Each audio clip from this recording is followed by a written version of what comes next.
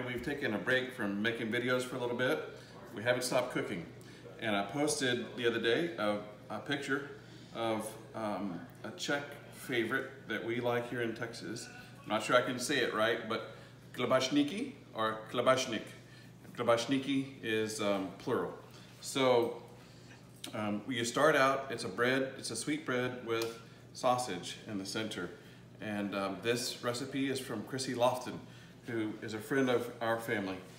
So you start out with Krissi's recipe by scalding milk, and you just heat the milk until it starts to boil, and then you can take the protein off the top of the milk as it starts to cool. You add sugar, salt, and butter, which is what this is, to the hot milk, and you stir that up until it dissolves. And that's the first step. And then we're just gonna set this to the side, especially once we get the sugar dissolved, and we're gonna let that milk, that hot milk, melt the butter, and that way it won't be too hot for our yeast, which we're gonna work on next. So we'll come back with that as soon as we get this dissolved, and we'll move on to talking about yeast. So for the yeast, we want water that's between 110 and 120 degrees. And we're gonna put that in a large bowl. I'm gonna use the mixing bowl because we're gonna use our big mixer here in a minute.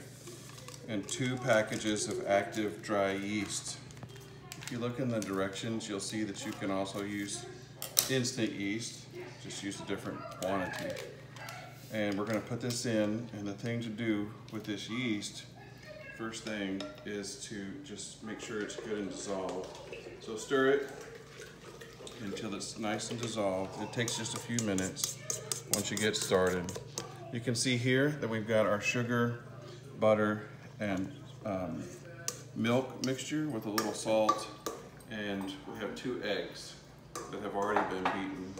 So we're gonna activate this yeast with water, and as soon as that's good and dissolved, we're gonna add the sugar mixture with the milk, and we just wanna make sure it's not too warm, because if it's too hot, we'll kill the yeast, and it's fine. So you just wanna make sure that that's cooled down enough. You want the butter melted, but you don't want it so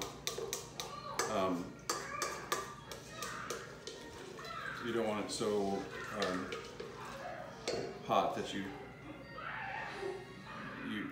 kill the yeast. So we'll pour that in. Then we're going to pour in and just stir that, the 2 eggs. There we go. We'll stir that by hand until blended, which is pretty easy to do. If you want to show them that. And then the next thing we're going to do is sift in half of the flour. The recipe calls for 4.5 cups of flour. And if you know anything about making bread, just depending on the day you make it, it can change. So it's not an exact science, but we'll start with 1 cup. And I like to sift it just to make sure we don't have any lumps that we're dealing with. So we'll put half of it in to begin with. We'll go ahead and pull this spoon out for now. Just 1 cup, but we'll put 2 and a little bit extra, 2 1/4 cups in there. It'll be fine. There's 1. Here's 2.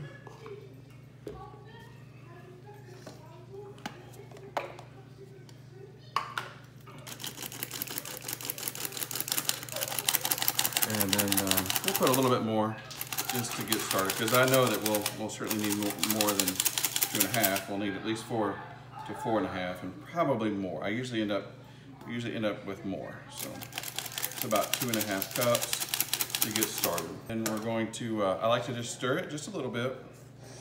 And the reason I'm stirring it is if you have a KitchenAid mixer, if you're going to do this on a mixer, and I'm going to, you will want to do that, because if you don't, you can start, it can get flour everywhere when you first start it. We're going to start with our paddle mixer attachment on our mixer, and just on low, And we're just gonna mix that first amount of flour until it's well blended. We don't wanna overbeat this at all, but just until it's well blended. Then we'll slowly add the rest of the flour. But as we do that, we're gonna change over to the dough hook, because it will start to get stiff.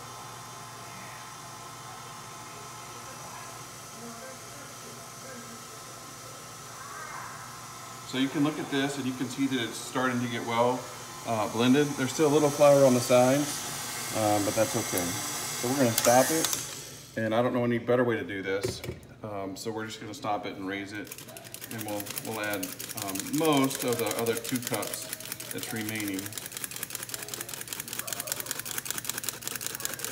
That's about half of it. So we'll stop there. We'll turn it on low. Maybe we didn't pick up a big cloud. We'll let this get incorporated. It'll start to get shaggy fast. You can see this. We'll let that get incorporated, and we'll go ahead and put the rest of the dough in there. We want kind of a shaggy dough to begin with, and then we'll continue. So I think that's good enough. We can probably go ahead and mix in the rest.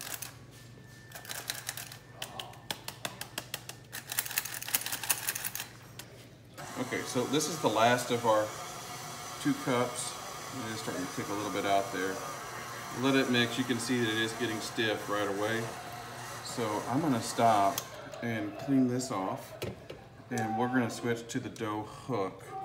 And we'll do, the dough hook will get it mixed. We'll scrape down the bowl, and then we're gonna let it run to knead the dough. You could, if you don't have a KitchenAid mixer, you could after you get it mixed well, you can turn it out onto a floured surface, and you could knead it for 8 to 10 minutes, or we could just let the machine do it. Okay, so I'm switching over to the dough hook now because our dough did get stiff.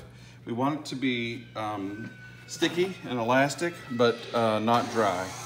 So we'll need to go ahead, if you have, like I said, a mixer like this, you want to lock the top and put it on probably about 2 to 3, and we'll have to let this continue mixing. I did scrape down the bowl when I switched to the dough hook, but we'll let this go. If you look at it here, this is probably okay, but we may need a little bit more flour. So if you want to show them what that looks like, Luke, you can see that it's doing okay.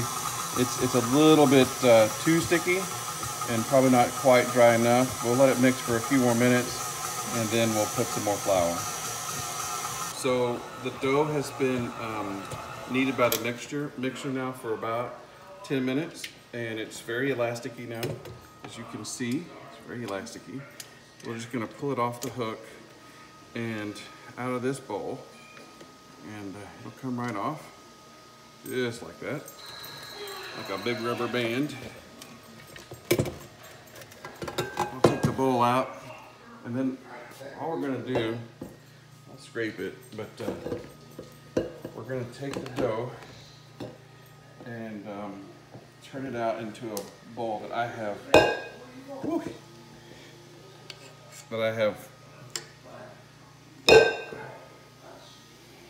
my goodness, I've made a mess. Kind of sticky. It probably could have had a little bit more flour, but it'll be fine. We're just gonna let it sit here and rise. I'm gonna pull the rest of this dough out of the bowl, and we're gonna cover this. Either you can with a little saran wrap or a damp towel, and we're gonna let it rise for about 1 hour. And sometimes I'll spray just a little bit of cooking sprayer on the top to keep it from sticking to anything while it's rising. So we'll be back in about 1 hour. It's been about an hour, 45 minutes, something like that. I'm gonna see how our bread is doing. If you'll come over, we'll poke it and see if it's done rising. If it leaves a dent after we poke, after a minute or so, then you know that it's done rising. If it springs back instantly, you know that it's not. So that poke stayed, and so we can turn it out. If it's risen too far, you can let it poke. You can knock it down and let it rise again, but I'm not going to do that. We're going to put on a floured surface here and knead it just a little bit, make it a little bit easier to deal with, and work just a little bit more flour into it. Isn't that great? You can see how it changed just with a little bit of time. It is still very elastic dough. When? Okay, so the easiest way to do this is to roll the dough out into kind of a log like that, and then we're going to cut it into 5 equal length pieces. 1, 2, 3, 4, and 5. So that's pretty good. And then we're going to take each one of those and we're going to cut those into 4ths. So 1, 2, and 3, 4. And then 1, 2, 3, 4.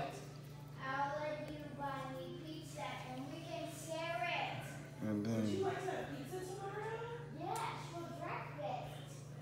so after you cut it into 20 equal sized pieces, you may need a little flour on your hands, but make each one of these little pieces of dough into a rectangle.